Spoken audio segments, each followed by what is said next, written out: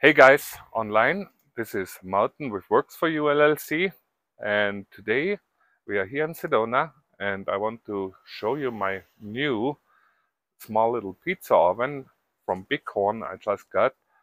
I read some instructions in the instruction manual, and it was not very clear of how pizza making works there. And I tried out the first run, and yeah, it didn't really work the way I wanted to. So I had to try a little bit around until I got my settings that work for me here in Sedona, in this elevation of 4,500 feet, in the dry desert climate. Uh, there's always a lot of things when you work with fire you have to take in consideration. So here's our little tabletop pizza oven. I set it on the barbecue. This is how it looks like when you get it out of the box.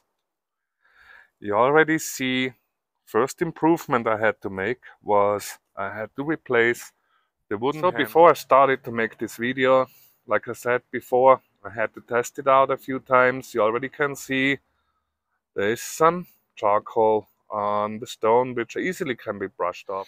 You get also a little scoop with it, and your fuel actually is wood pellets. You can take them in different flavors. I prefer always the hickory or applewood or cherry wood. Now here on the back side we have actually where you put your pellets in. You fill it up to the top, and you see there's a little bit left over from my last attempt. And just make sure that you clean that tray out before you use it the next. On top of it there's a small feeding hole. This is where you can add, during heating process, more pellets to it. It's very easy. Like I said, you got your little scoop there, and with this scoop you just fill in as much as you need. And that is the tricky part, to figure out of how much do you have to put in. It also comes with a tiny little handle.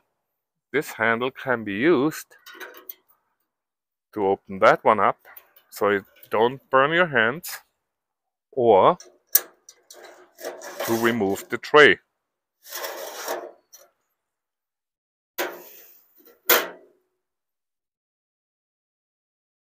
One other thing I discovered by putting the pizza oven together is that the door had a real tight fit and was not covering or slipping in easy.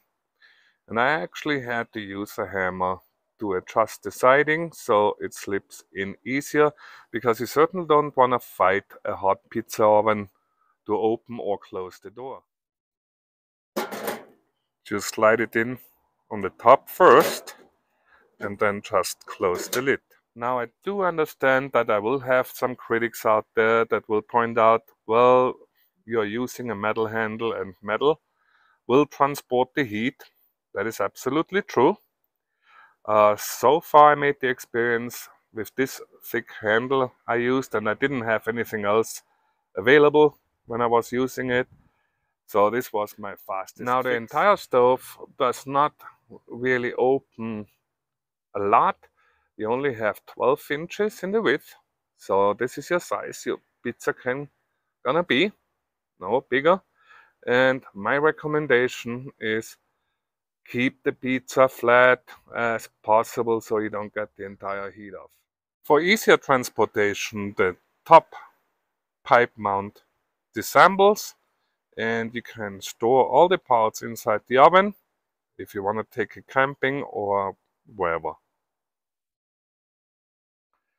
So since you know all the parts now that belongs to the Bighorn tabletop pizza oven, why don't we just go ahead and start preparing a little bit of small pizza for our first trial. And everybody who cooks outdoors knows exactly what you do between two preparation steps. You gotta have a beer.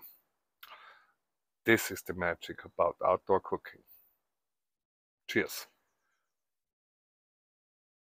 For this preparation today, I'm not gonna go into the whole pizza making thing and how to make it. There's plenty of recipes out there. but we're just gonna try. I got that at Safeway, ready to go fresh dough, because I don't want to make my own dough today for this presentation here. So that is good enough for 2 pizzas for that little oven. So we created a simple 12-inch pizza, and yeah, we are ready to fire it up now. We filled the tray up with the fuel. In this case, we're gonna use cherry wood pellets, and now you have to light them up. I'm doing it outside here because it's just easier for demonstration, but you can also do it inside, and I show you then how to fire it through the feeding hole. You want to make sure that all the pellets start on fire so it gets an even heat, and that is the important thing with it. I use a Bunsen burner for that.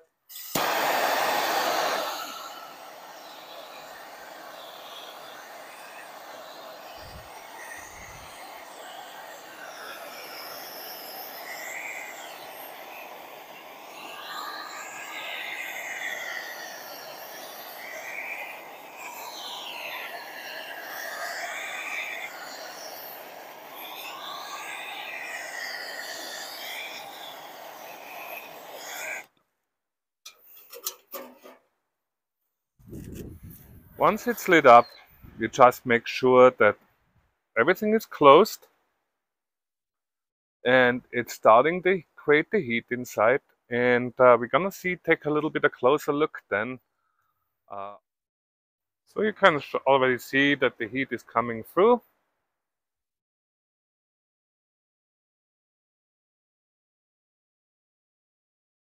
Pretty soon you should see fire coming out here, and it goes all the way up here when it gets warm enough and hot enough.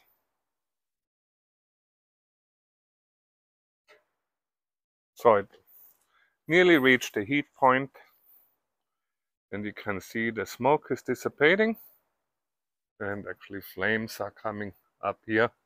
And that's the perfect thing, because what it does right now, it heats up the entire inside of your pizza oven.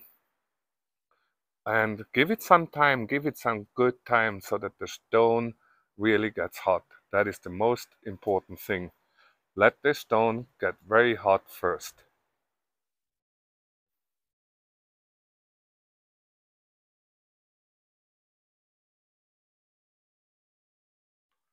So you can see the little flames in there coming up the pipe. That is the hottest phase right now, and the inside should really getting ready. And you just wait until these flames go back down again.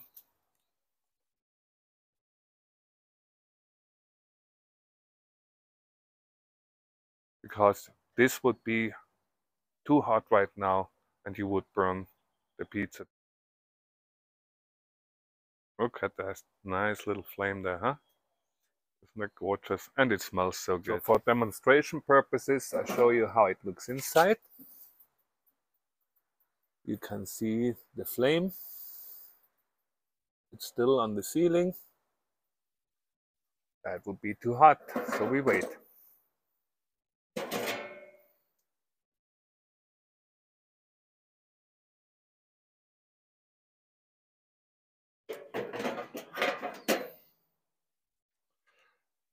Once you see no more flames coming up on the pipe end, and you see lightly smoke coming, that's actually the time where the temperature gets right. It should also, the flame, go back to the back side a little bit. We wait a little bit here. So now we are just right. There's just a slight flame on the ceiling, and that's when we put the pizza in. So the pizza is in, and now we close it up again. Your turnaround time for the pizza is about 1 minute, and it's a total of 4, but I always slide it around for 90 degrees, that the heat is evenly distributed on the pizza.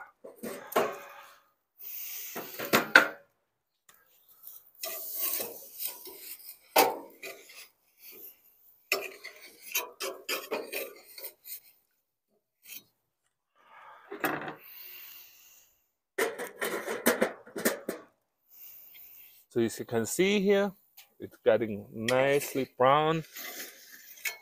It's also time to just throw a few pellets in, just a few.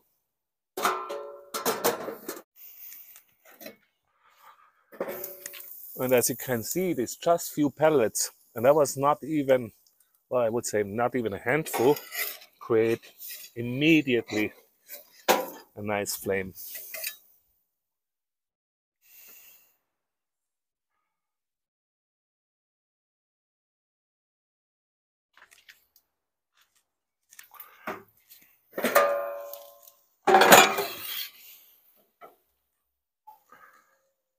Here we go. I like it a little bit darker. That's okay. I played a little bit too long with the camera. So et voila, that's the pizza. Here it was perfect. That's why I had issues with my camera setup, and that got immediately burned. So you really have to pay attention when you do that and really keep it to a minimum. But what is the most beautiful thing is it is a perfect crust underneath. That's how pizza should be. So guys, I hope this was a little bit a helpful tip from my side for the Bighorn tabletop pizza oven. It's getting ready here to become a nice evening in Sedona. Time for dinner, and I'm gonna enjoy my pizza. Quick heads up, always keep in mind the pizza oven will get hot all the way around. So if you take that out camping, put it on a fireproof surface. Put rocks underneath, it gets very hot underneath. Don't have dry grass out there or anything that can catch fire. This is also the reason why I, for example, welded my pizza oven to the barbecue, because it happened to me that in the first run and the first test, I was trying to open up the door. It was difficult to open up. The oven was hot. I had a fire in the back already going, and the entire oven slid off my table, and could, of course, set everything on fire. Now, make sure that your oven is secured, you have it in a fireproof location, and you have all precautions taken care of to prevent a wildfire.